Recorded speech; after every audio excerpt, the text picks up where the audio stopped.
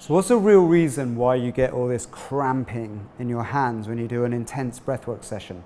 You may have done like a long rebirthing session, holotropic, or even one of our SOMA breath sessions, and towards the end of it, you may get all this kind of cramping feeling where your face goes all like that, and can actually be quite painful. And you're told, especially in the holotropic or rebirthing where it's very, very intense, you're told to breathe through it, that everything's going to be fine, and you sometimes get massaged to release that feeling. And you may be wondering, is this actually a good thing? Is this causing damage? What actually causes it in the first place? And you may also be wondering why, after several sessions, it gets less and less of a problem, to the point where you need to do really intense sessions for it to really kick in. Like for me, I rarely get it anymore because I've experienced breath work so much. So let's explain to you what actually causes it.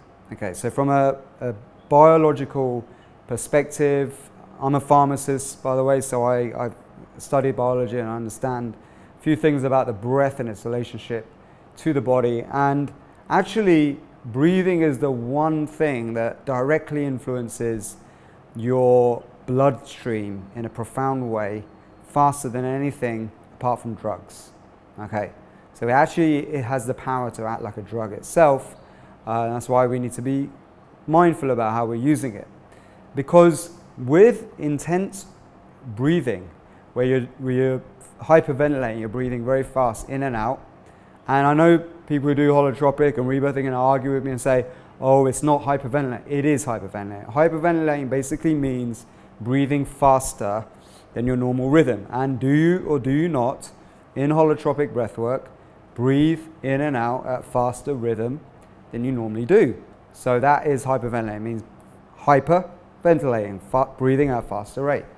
So those of you who argue against it being hyperventilation, it is hyperventilation.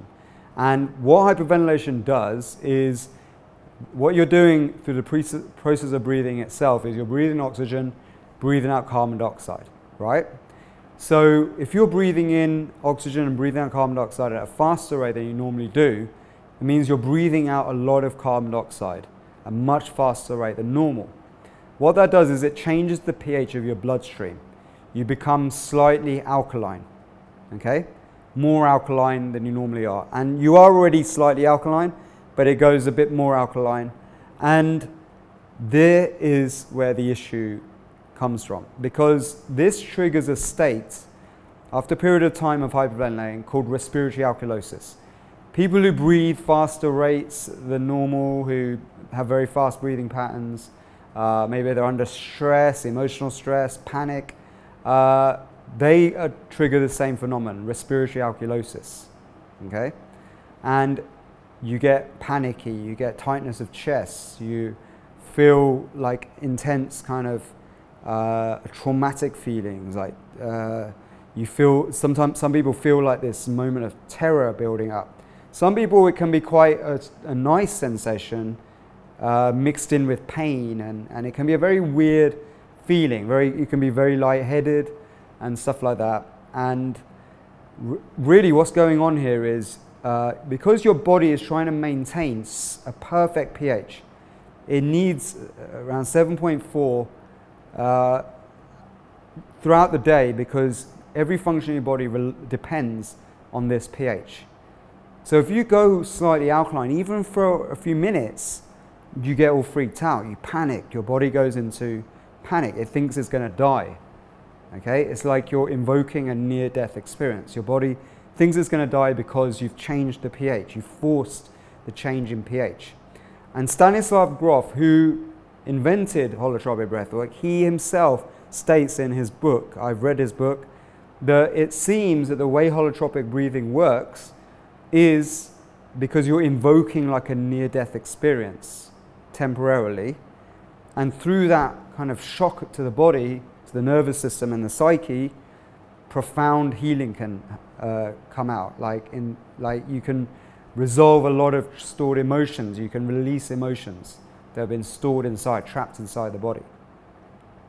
And it should be done with an instructor, and you should have somebody minding you during this, because it can release a lot of trauma. It can actually make you traumatize itself. So you've got to do it with caution.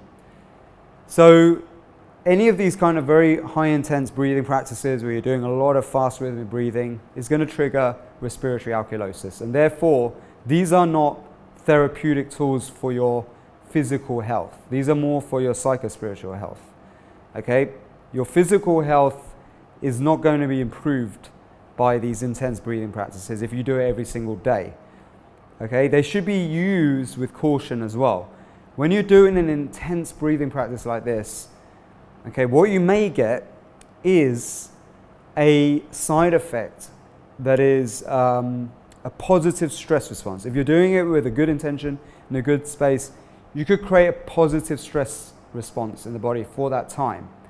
Okay, it's like going into sauna for like 20 minutes in intense heat, getting that heat shock.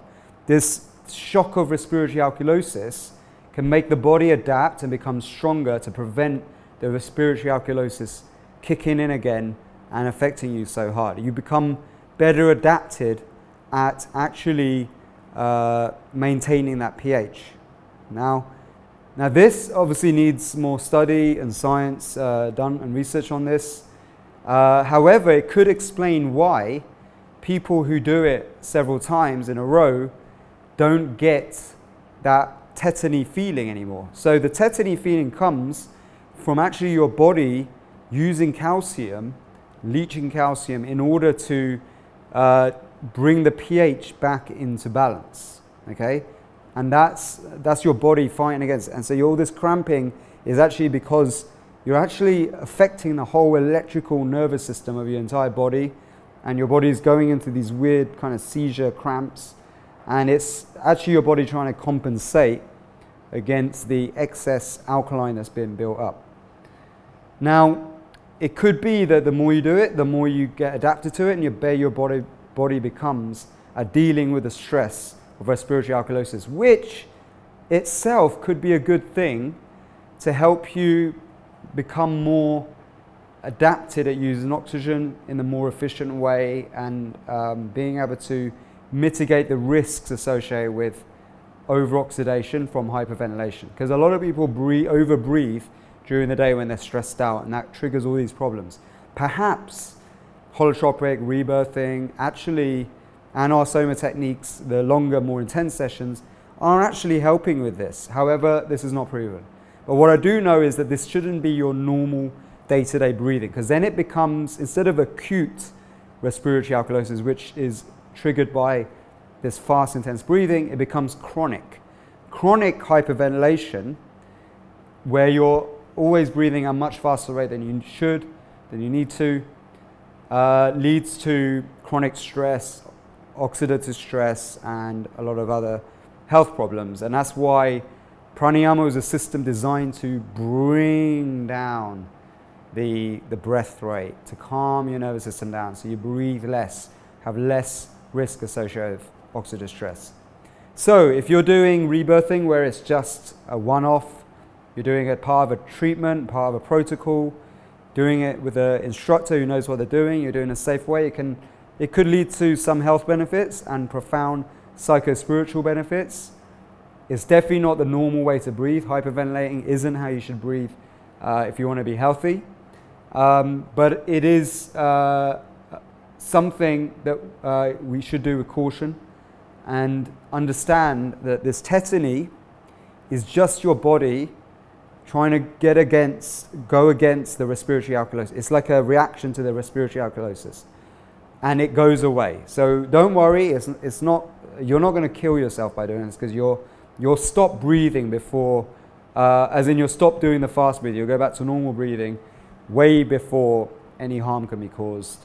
And the tetany is just a common thing that almost everyone gets when they do these intense breathings. It's actually a sign your nervous system is functioning well.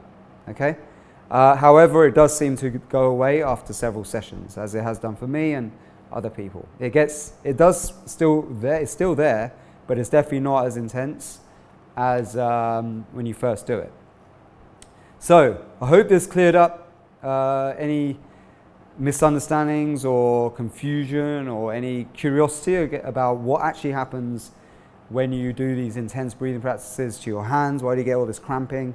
And giving you some of the science, some of the reasons behind it, and why it's not such a big issue. However, it's definitely an indication that hyperventilation isn't what we want to do on a day-to-day basis for healthy habits. And in SOMA Breath, we actually teach you the correct way to breathe, real healthy habits, how to form them. And we give you a whole protocol to follow, which leads you safely to the more intense breathing practices, because according to pranayama and yoga, there should be a progression. It shouldn't be just something you're thrown into right from the start. You need to train the nervous system. We teach you how to do that in the right, precise protocol. And also, we have a masterclass. You can sign up for that. You can learn how to be an instructor. Follow the links in the description. And you can subscribe to our YouTube channel for more videos just like this. And obviously, leave some comments. Interact with me, ask me questions, so that I know the kind of new videos to create for you. Much love, many blessings, peace.